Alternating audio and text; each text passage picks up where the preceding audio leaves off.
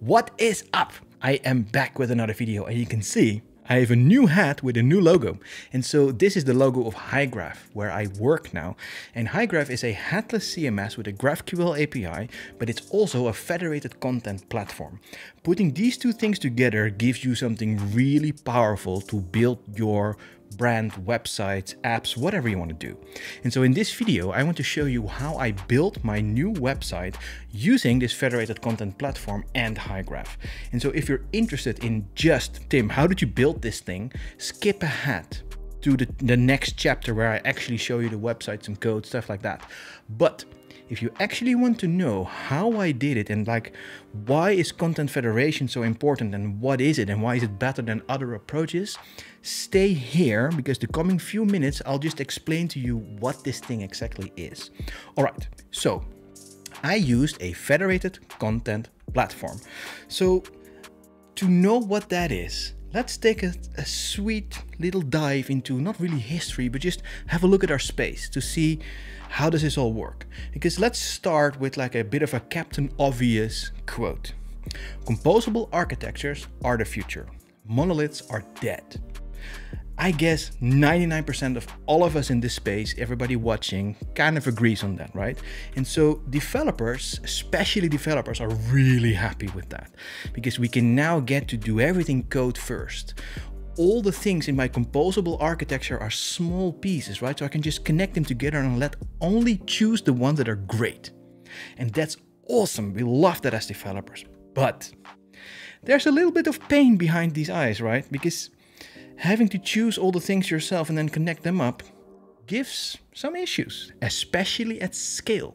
So when we start scaling, things get a lot harder because we have all these small parts that you have to compose together. Certain things start to happen, right? They all have different APIs. They all have different data structures. How do you then stitch these things together?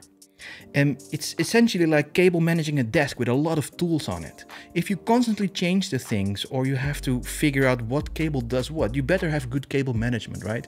If you have a mess of cables, it's really hard to figure everything out. And so this gives you anxiety as a developer. And it's basically the anxiety only developers really know, right? Having to stitch up stuff is hard. And so what you get is tight coupling, glue code. And because of these two things, you get technical debt. And it's really starting to be challenging to maintain the thing that you've built. And I might say that it almost starts to feel like you've built another monolith again, but then just by combining all the things together and just adding all the spaghetti things. And then suddenly you're stuck again. That's not good. And we need to find solutions to fix that.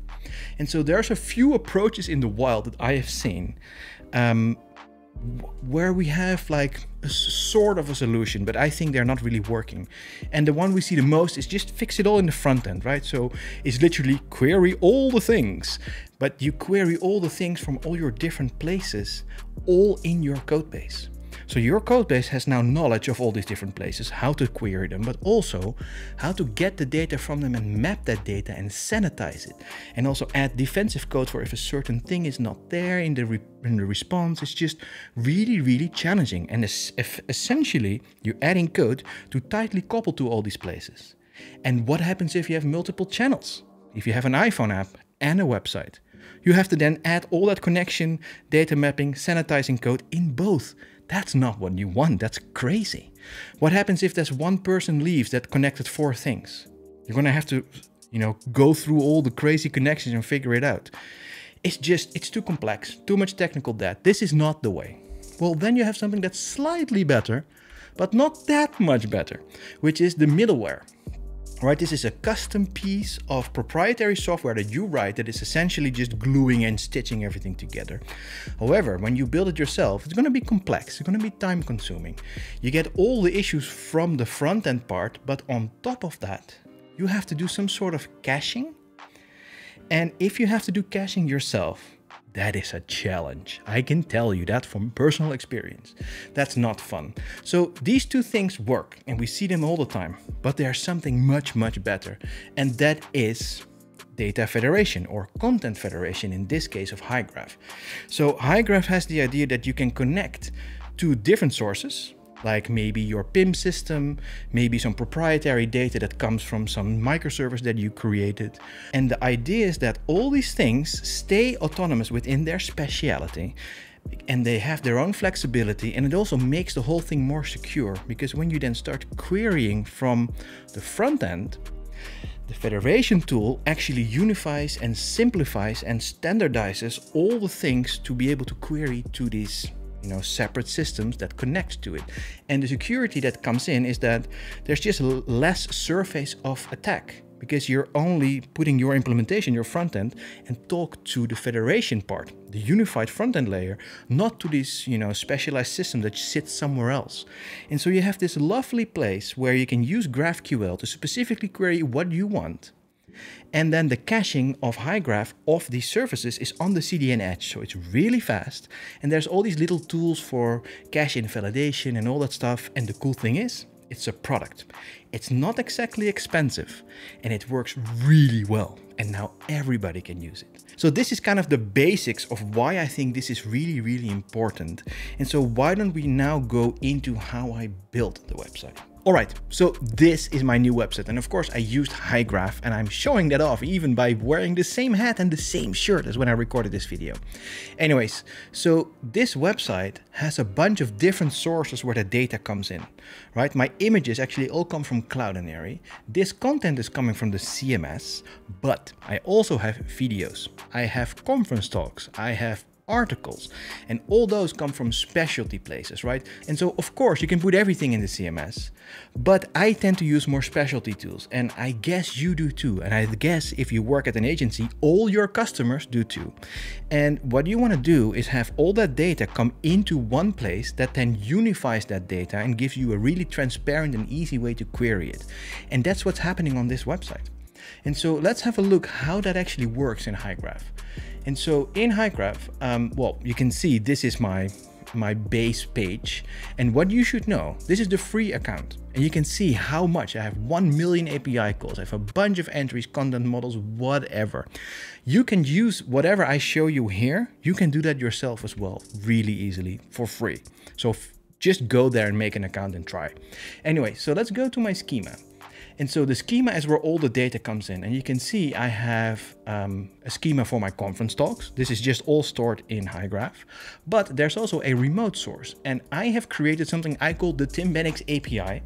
And I did something specific that I wanted to do, but you don't have to. I actually wrote one API with some code that wraps other APIs because I wanted to code it myself. It is what it is. You don't have to. You can plug in YouTube directly in here if you want to. I, however, wrapped it. So I have an endpoint for articles. And so what you can do in Hygraph is using the GraphQL SDL language is you can actually strongly type whatever comes out of these APIs. So Hygraph knows what to do with it and make you a GraphQL schema. So I have articles that have the following items. And then I also have a collection of all these articles. And so you can just, this is like TypeScript like type, or sorry, GraphQL like typing. And then I also have a video item which has also a collection of videos. And so I have one endpoint, and I have said there's a few types of content coming out of this, and I've described that here in Hygraph. And what you can then do once this is set up, you can actually go and make a query. And so here I have an article data collection. So I can actually, if I hit edit now, you can see this thing has a get method, and it's getting my article data collection return type. And then I've added a couple of properties, like I want to do a per page. How many items do I want? I have a username to query dev.to for Tim Bennix and a bunch of other things. And then the cool thing is here, you can see that these variables are now being concatenated into a URL that is being used to do the get from whatever that API is. And you can see the same for my video collection. That is now a video data collection return type, and I have playlist ID and how many I want. And you can see the concatenation again. This is a very simple way, and there's a few extra options here where you can say, I want to purge the cache of that specific query every 30 seconds, or I want to use a webhook to do that. So you can actually control how much cache is used on the CDN edge for this. Anyway, so what you now can do, now that you created these queries, you can actually go to the playground and you can see I've created a few. So I now created a playlist query, which is the video data collection for this playlist. And you can see this comes out. So this is literally just querying YouTube and getting that in here. And I can do the same for my articles. And I can do the same for my talks. And then talks is native inside Hygraph, but playlist is actually a video collection from YouTube. And you can see it all works inside. And this also translates to my website. So that's the next one we will have a look at. So this is VS Code, which is my site. And you can see here I have a queries folder. And inside that folder, I have a few files and so my playlist query is here. And then my articles query is here. And I'm actually using Nuxt 3 with a really good GraphQL module. And that module does a lot of fancy code generation based on the introspection it can do from the GraphQL schema. And so when I hit npm run dev, it actually creates functions for me, or composables, you call them in Nuxt or in Vue, that can query these things for me. And there is a video that I will put in the comments where I really explain how that works in my Nuxt 3 setup. That's too deep for this video. But so I have a few queries that are just files. And then when you look at my index file, this is the home page, you can see there's a videos list component. And I get the playlist ID that I want. I have the per page, I want 3 per page, stuff like that. And this function, or this component, has a simple function that just queries the videos endpoint, and it just uses this query. So this is extremely clean. And what you can also do is do this in the CMS. So when you're building your page, you can select, I want these videos and stuff like that. I decided to go a bit more code first, but you can also do that from the CMS. And then you can actually build a website that has all these things. And my code knows nothing about these sources. It's super clean. And so that's what I wanted to show you today. And I think it's a really interesting approach, especially at scale, because your front end knows nothing from all the specialty sources that you use, which means you can change one of these sources or update it or augment it. And the front end has no code changes other than maybe, hey, I want an extra field that just became available. It's just GraphQL, super simple, transparent, performant. Anyways, that's it. Happy coding.